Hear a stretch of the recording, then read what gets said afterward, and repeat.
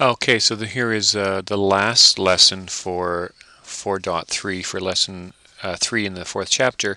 Again, we're going to be doing all these questions without a calculator. So just a reminder that part of your test will be without a calculator, and these will be those types of oh, actually, I'm wrong. There will be some calculator questions in here. I'm just looking at this. So you can use a calculator. Oop, yes, check.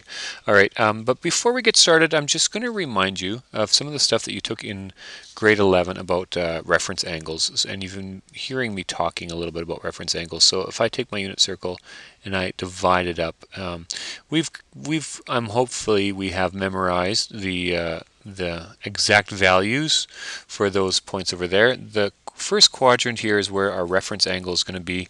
So whenever we're given an angle, so here's an angle, and I can think of that as part of a family of angles that make a bow tie, where this angle and this angle and that angle drawn off the x-axis are the same. So this could be considered sort of a family of angles, and whatever the value is here, so I'm just going to make up an x value and a y value. They have to be between 0 and 1. If they're in the first quadrant, it's going to be positive, so maybe I'll say 1/4 and 15 over 16, or something like that. So we've got two values here. They're both positive.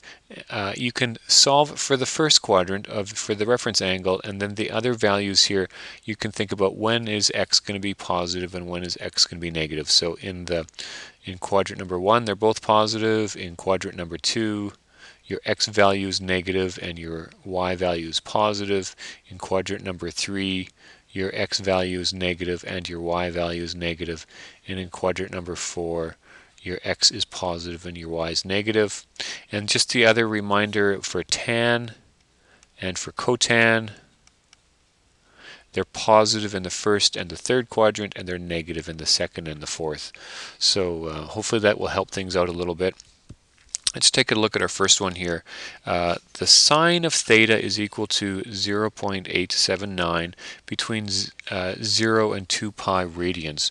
So one thing is, if the question is given in radians, okay, if the interval or the range is given in radians, then we should answer in radians.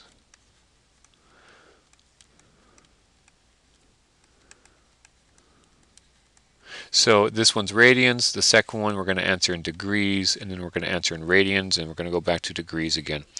Okay, if sine of theta is equal to 0.879, I think it's useful to try to visualize this. That was a remarkably good circle. So let's try to visualize this. Remember that the sine is our y value. If I bring out a different color, so a y value, the largest that y can be is equal to +1. So I'll bring it down a little bit. So if, let's say that's about where 0.879 is. So here is a possibility for a point that's on the unit circle and that has a y value of 0.879, but there is another one. The other one would be over here. So really we're going to be looking for two answers. Okay, so for all these questions, for every interval of 2 pi, you're going to get two sine answers. You're going to get two cos answers, okay? And the reciprocals, secant and cosecant as well. So anticipate two answers. I'll put that in, two answers. Now if you plug in, oh yeah, the other thing is this will be your reference angle because it is in the first quadrant, like I was just talking about. And so if we compute the reference angle first, and then we can use that reference angle to figure out the angles in the other quadrants. So if the sine of our reference angle is equal to 0.879, then we get our calculator out, and theta r is going to be equal to the inverse sine of 0.879. And here you're going to use your calculator out, and I don't have my calculator with me right now, but I think that my answer was 1.0738, And typically you want 4 decimal places here. So there's my first one. And now if you've got this angle, how do you calculate for your other quadrants? So if quadrant number 1, you have a reference angle, quadrant number 1, in quadrant number 2, so let's say that was your reference angle over there. In quadrant number 2, it is in degrees 180 degrees minus your reference angle. In radians, it's pi minus my reference angle. So this one is in quadrant number 2. So my second answer is going to be equal to pi minus our answer here, so 1.0738, and that answer works out to 2.0678 when you get your calculator out. So there are my 2 answers. I'll just complete this here. If you're in the third quadrant, so this would be the angle. So if this was your reference angle, now it would be pi plus, or I'll do it in degrees first, 180 degrees plus the reference angle, or in radians it would be pi plus theta r. And last, if you're in the fourth quadrant there, it would be 360 degrees minus my reference angle, or 2 pi minus my reference angle. So you can think of that for your 4 quadrants. Okay, looking at my second question, the cos of theta is equal to negative 0.366. Let's draw another circle and think about what this might look like. Seem to do good on the circles, but then this line gets all curved. In any case, I'll switch to green so I can write on that, all right? And if x is cos, and this is my x in the negative direction, this would be a full negative 1, this would be negative 5, so this would be somewhere around negative 0.366. And so again, I've got 2 answers here and here, so I'll draw one there and one there. Okay, so I've got 2, I'm going to anticipate 2 answers, and my reference angle is over here in the first quadrant, where this angle is equal to that angle, which is equal to that angle. There's my reference angle. So I'm going to say in the first quadrant, my answer would always be positive. So I'm going to say the cos of my reference angle is equal to positive 0.366.